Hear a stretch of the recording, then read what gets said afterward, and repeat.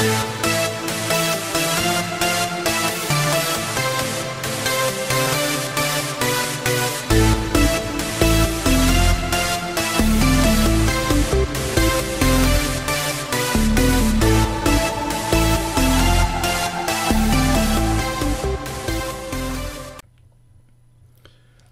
and welcome to another product review.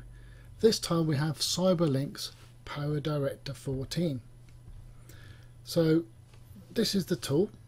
Very quickly in, I've got a project loaded so you can see the actual interface. These are the tracks for your video editing.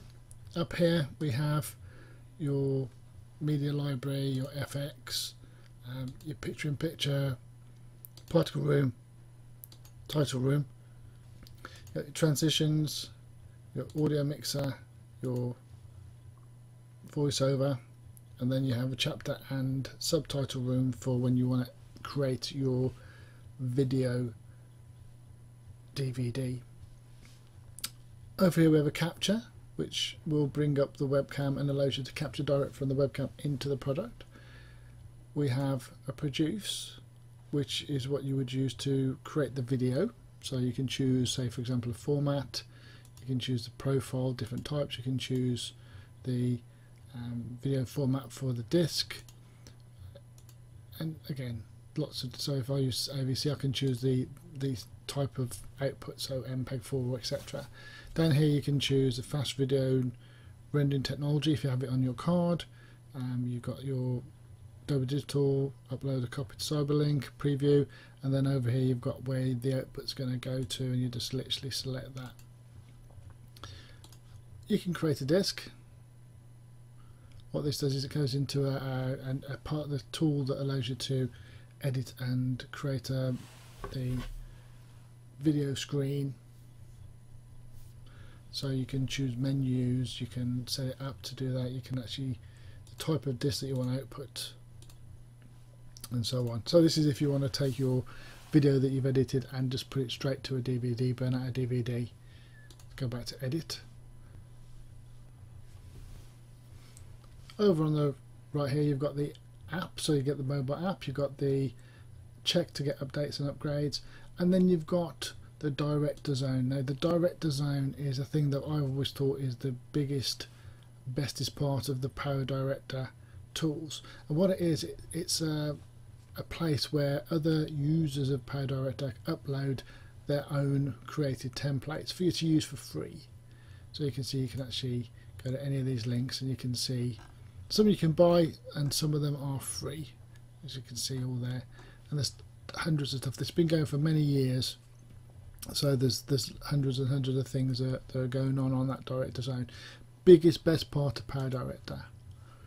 Now the tool itself to edit is very easy. What you would do is you'd select a video, you pull it onto the timeline, and then you literally can just cut out bits that you want to cut out from the tool. And when you press delete, you can either remove and leave the gap open, you can remove and fill the gap, or you can remove and fill the gap and move all clips. If you have 3 or 4 clips over here and you fill the gap, it would only move the clip closest from the right to the left and leave gaps for the rest. So that's a really easy, quick way to move everything to the left.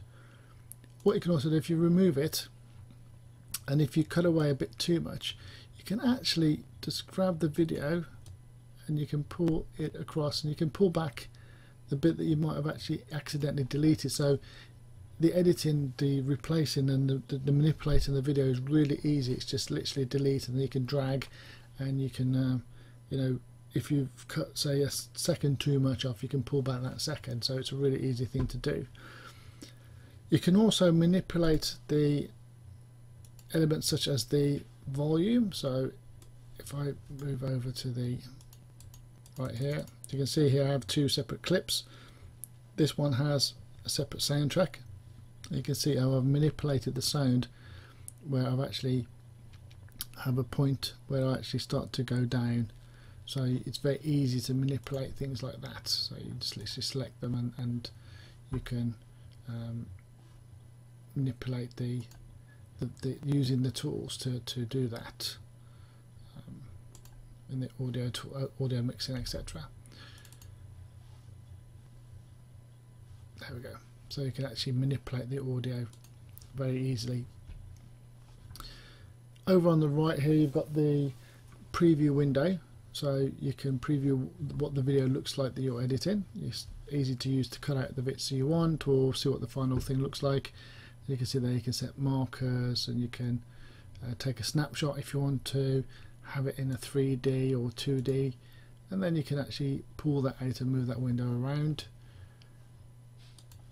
Have search facility if you want to search the media library that you have there.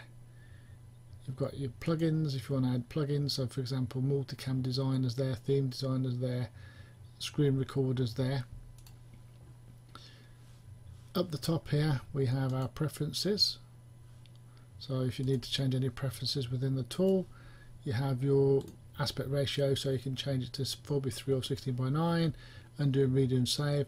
And then in these links you have more or less everything you can do from the UI itself, plus a couple of extra things, so you can like produce a movie, etc. Edit wise you've got your magic tools, which are also down here obviously, and again aspect ratio and so on. You can get the different views like picture in picture, object room, so that just literally manipulates this, and sort by and zoom in, and then you've got your playback options there. Now as we saw, if I go back to the video, you got a few different things you can do here, like you can modify, you can fix and enhance. So these tools, or this system has grown better each year. I started first using PowerDirector at version 8 and you didn't have any of this great stuff compared to today. I mean, it was still 32-bit there. When it went to version 9, it was then said to be the first 64-bit home consumer product. You know, it kind of shows how they're always on the peak of the wave of actually doing these things. But you can see there, for example, you got light adjustment, lens correction, video stabilization, denoiser, audio denoiser, lots of enhancements you can actually do there. Just cancel that because otherwise it'll take a while to go through that lot. So moving that away, coming back, we can see here that I've actually been playing around with here, and I've added some effects. And to add an effect is really easy.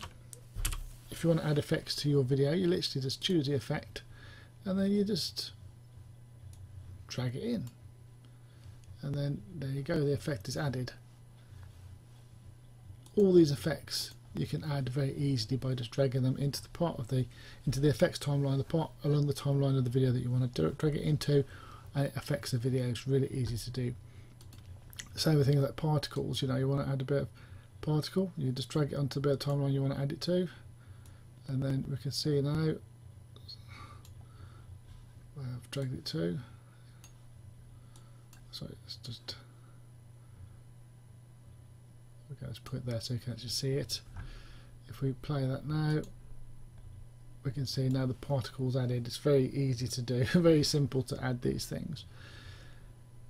So that's it. I mean, it's PowerDirector. It's a great tool by a company called CyberLink, which has been around for many years. They do a number of different products, but PowerDirector is one of the kind of their forerunners, as it were. It's used by many people. As I say, there's a great community out there on Director Zone. The editing of the videos is really easy and simple to do. As you saw, it's just literally you just choose parts that you want to change or edit or cut. You can cut and you can manipulate, so I can actually, you know, literally cut a bit out there, and then I could actually move that to the end if I wanted to. It's really easy to manipulate the timeline, and as I say, at that point there, because it's non-destructive, I can actually again pull out bits extra, so I could double it up, as it were. Really easy to edit and manipulate. Want to add effects? Just add effects. You want to transitions, you want to do voiceovers, just an option to choose. Really easy and simple to use. Great product. So if you've been wondering what PowerDirector 14 is like, hopefully this video has given you an idea. I like it. I've always liked it. I use it as one of the tools that I use. I've used it for many years. The Director Zone has given me many great free templates, especially around Christmas and holiday time when you want to add those special kind of videos. it really does provide that, and it's all free. You know, it's all there provided for free. You literally just have to play through them, find the one you want, download and use it. So guys, thanks for watching. Hope you've enjoyed this video. I hope that this has fulfilled the sort of things you wanted to see if you wanted to see what PowerDirector 14 was like. And yeah, any questions, please leave a comment. Thanks for watching, and I will catch you in the next video. Bye for now.